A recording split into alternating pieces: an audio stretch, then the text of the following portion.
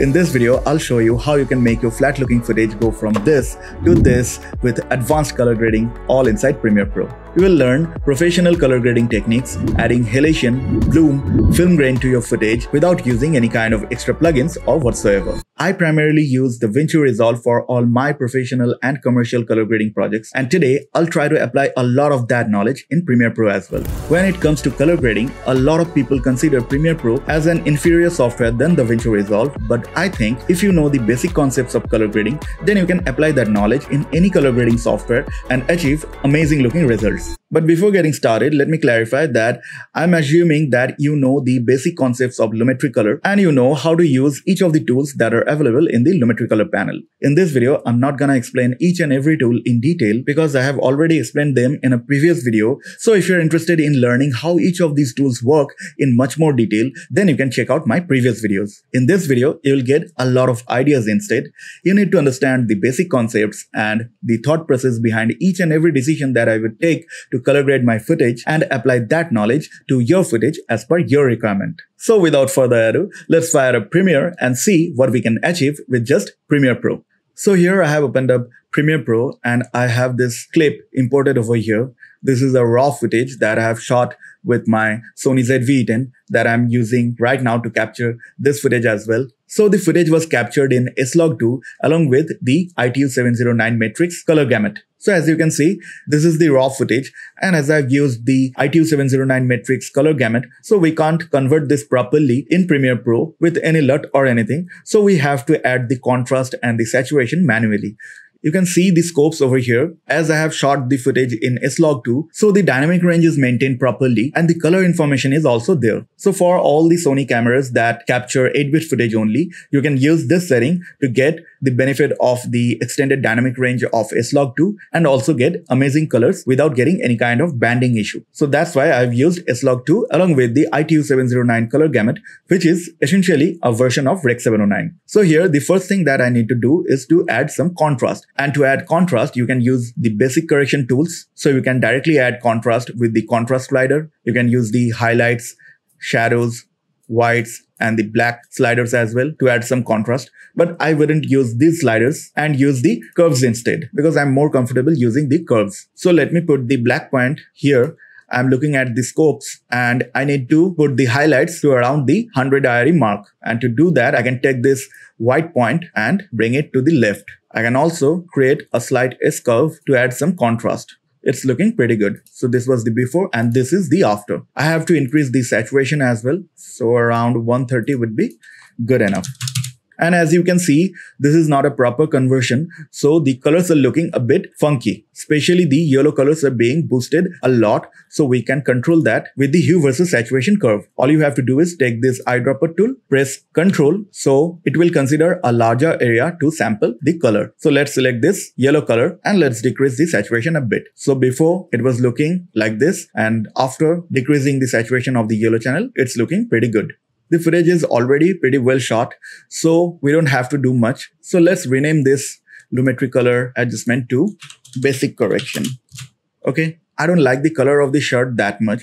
So if I want to change the color of the shirt, then I can take this eyedropper in the hue versus hue curve section and I can pick a color and I can change the color of the shirt. I can extend the selection to affect the other color of the shirt as well. So somewhere around here, I think it's looking pretty good. I can bring down the exposure of these colors as well, as I think the shirt is a bit bright and our attention is not going directly towards my face because the face and the shirt are exposed quite evenly. So what I can do is I can take the color of the shirt in the hue versus luma section and I can bring down the luma or the brightness of these colors to make my shirt look a bit dark. So this was the before and this is the after, right? So now the shirt is looking quite good.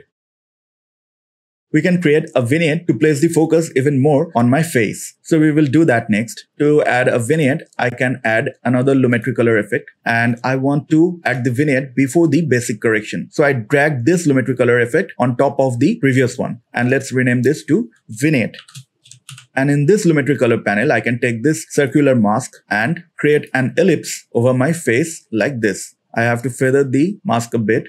So around, I think, 350 would be good enough. And I have to invert the mask so that the correction inside this Lumetri color doesn't apply inside the mask. Instead, it should be applied outside the mask. So if I go to this Lumetri color adjustment named Vignette, and if I bring up the exposure, then you can see the effect is being applied inside the mask, but we want the effect to be applied outside the mask. So that's why we have to check this inverted option. Now the effect of the curve is being applied outside this mask. So let's reset this because we don't want to boost the brightness. Rather, we want to decrease it so that the focus directly goes to my face. So this was the before and this is the after. Now I think this side of my face is looking a bit underexposed and too dark to my liking. So we can bring up the exposure of these shadow parts separately. So to do that, we can add another Lumetri color adjustment, and I want to add this Lumetri color before the basic correction as well. And let's rename this to Face Shadows. So let's take the Face Shadows Lumetri color adjustment and let's go to the HSL secondary tab. Here I can turn off the hue and saturation sliders because I just want to select the shadow area. So we can do that with the luminance range. So let's try to select only the shadow portion. So I have to increase the range a bit and let's feather it out. So you can see only the shadows are being selected here. And I want to apply the effect only onto my face and not on these portions. So I can limit the adjustments to this portion as well by creating a mask. So let's create this mask on this side. Increase the feather a bit. Around 250 would be good enough.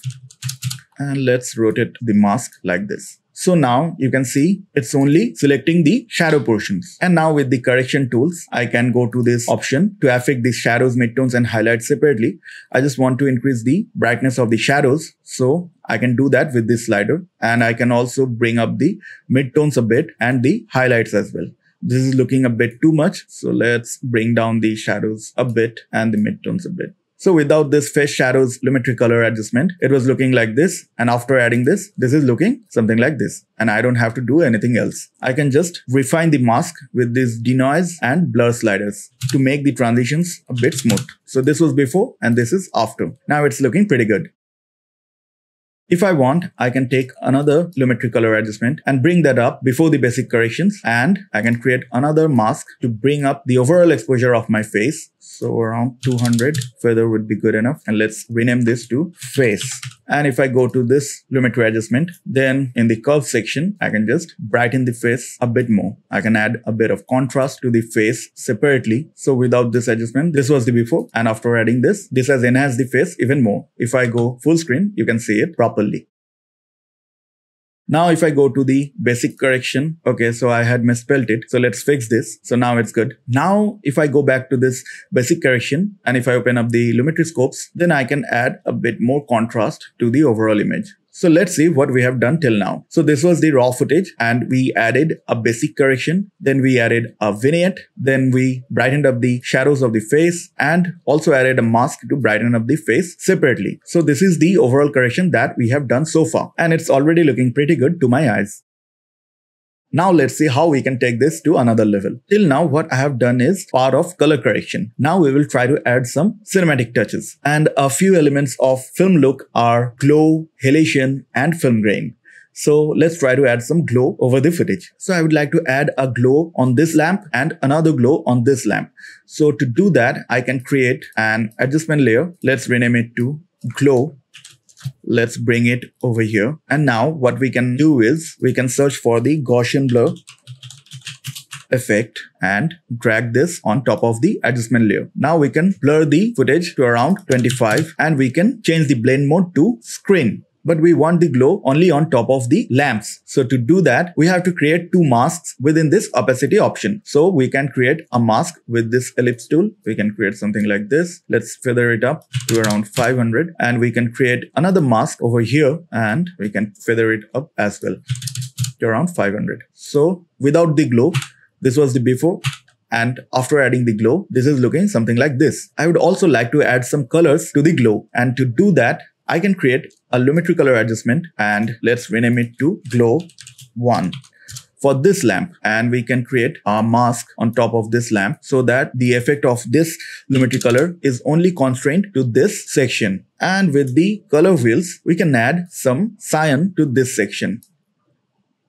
I have to check the mask of the opacities so that it affects this entire range. So I can increase the size of the mask a bit. And then if I go back to this glow one and add some more cyan, I can also bring down the shadows and bring up the highlights. So without this effect, this was the before, and after adding it, this is how it is looking now. Let's fit the window to the entire screen. So this was the before and this is the after. And similarly, I can add another glow by adding another Lumetri color, and let's create another mask over this lamp. Let's rename this Lumetri color to glow 2.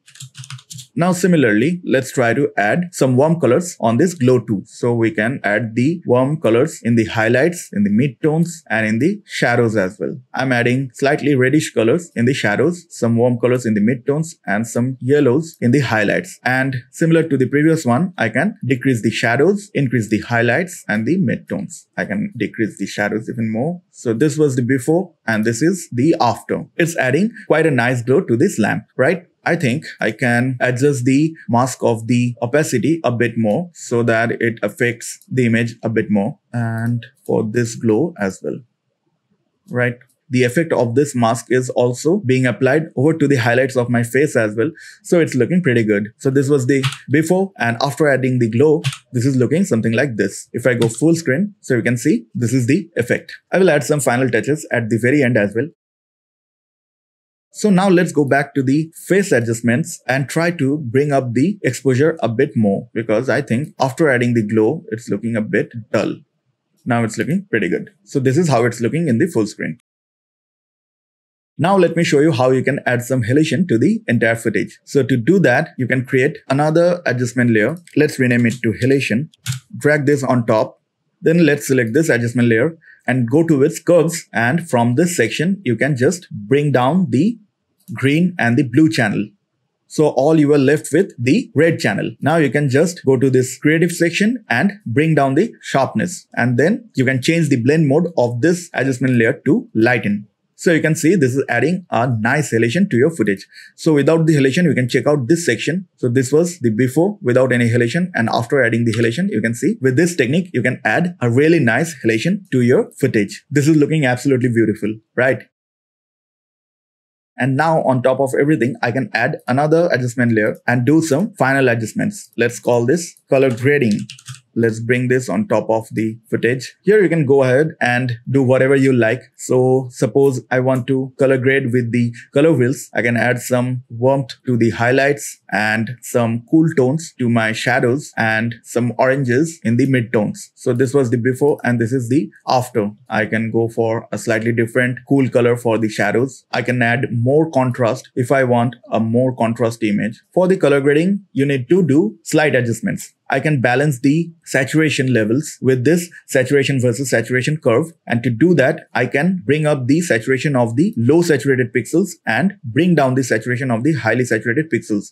And if I open up the Lumetri scopes, then in this vector scope, you can see before these colors were going out of this broadcast safe range. And with this curve, I can balance the saturation level pretty nicely. So I'm trying to decrease the saturation of the highly saturated pixels with this point and bringing up the saturation of the low saturated pixels with this slider. So this was the before and this is the after. I can add another vignette as well. And to add the vignette, I need to decrease the amount to the extreme and the feather to the extreme. So I can see the vignette properly. Now I can adjust the midpoint and the roundness as per my footage. So around 50 for the roundness and around 65 for the midpoint is looking quite good. Now I can bring up the feather to around 70 and then I can adjust the amount to my liking. -1 is looking quite good. Here I don't have to do anything in the HSL secondary because the skin tone is looking quite good. Now if I want, I can sharpen the footage to around 30 is looking good. And if you prefer faded looks, then you can use this faded film slider to add some fade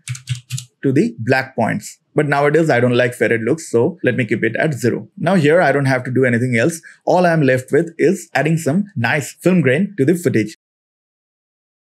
So now let me quickly show you how you can create amazing looking film grains all inside Premiere Pro. So to create a film grain, let's create a color matte, and for the hex code, put in 808080 for a neutral 50% gray, press OK, and let's name it to film grain.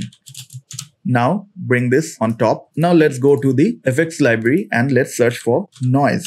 And in this noise and grain section, you will find this noise effect. Just drag it on top of the color matte. Now go to the effects control and let's crank up the amount to around 15%. You can see this is adding a noise, but we don't want this color noise that you get in digital footage by using extreme high ISO values, which doesn't look good. So we have to uncheck this use color noise checkbox, and it will remove the color noise and give you this monochromatic film grain like noise. We can also add a bit of Gaussian blur to the noise to make it look even more cinematic. A blurriness amount of around 3 would be good enough. Now you can see this is looking pretty good, and all I have to do is change the blend mode to overlay. So this is how you can add film grain to your footage inside Premiere Pro. If you think the film grain amount is too much, then you can control that with the opacity slider. So around 50% will look good. So if I turn off all the effects, this was the before the raw footage.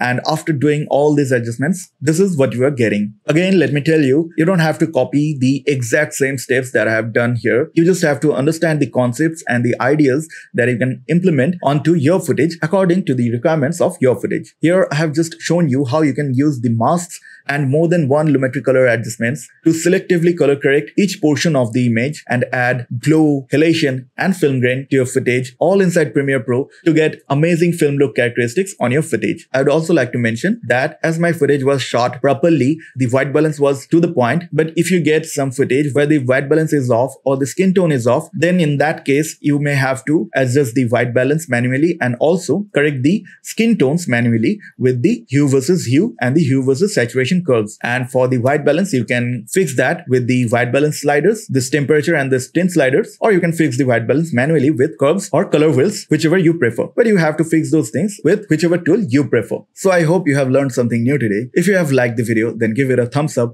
and subscribe to my channel right now for more amazing contents.